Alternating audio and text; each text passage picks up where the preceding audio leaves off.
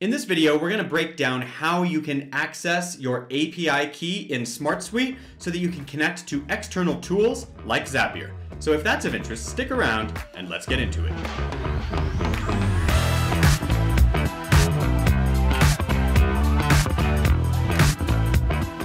Let's hop on into SmartSuite and take a look at how we access that API key. Now we do have to have the right level of permissions inside of SmartSuite or we won't even see this option.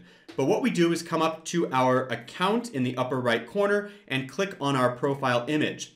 If we then scroll down on that menu, you'll see that API key is underneath change password and above active sessions. So this is where you're going to find that API key, make that selection, and your API key pops in right here. Now, quick tutorial or quick help information here. SmartSuite uses token-based authentication for its REST API.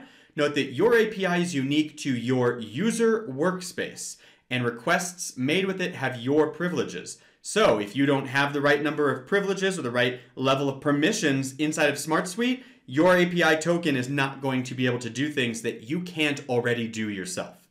The API token value should be included in the HTTP authorization token header of every request. So if you're establishing a connection to something like Zapier, you don't have to worry about that. You just build the connection after you present your API token. But if you are calling manually, you're going to need to make sure that you notate that.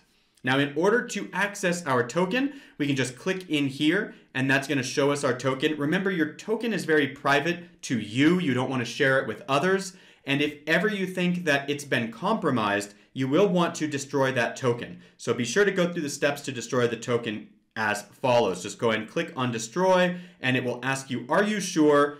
But please bear in mind that any existing API integrations will stop working once that token is destroyed. So I don't actually want to do that. Only do that if you know that your token's been compromised. And if you need to access your token, you can just highlight it with a quick double click and copy it and paste it anywhere you need.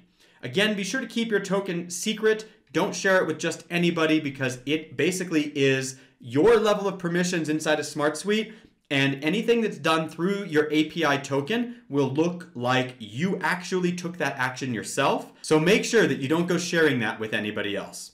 I know we went fast in this video. If you have any questions or need to, please rewatch, and I will see you in the next one. If you have any questions about what we covered in this training, please ask them below in the comments section of this video. And until then, we'll see you in the next training.